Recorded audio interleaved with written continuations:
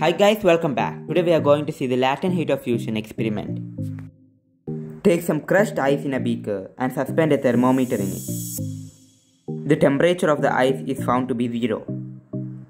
Now we heat the ice gently by using a small flame of the burner.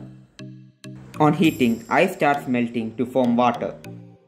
As more heat is given, more ice melts to form water, but the thermometer reading remains at 0 degrees Celsius.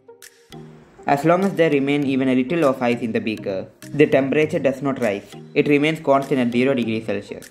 This shows there is no rise in the temperature during the melting of ice.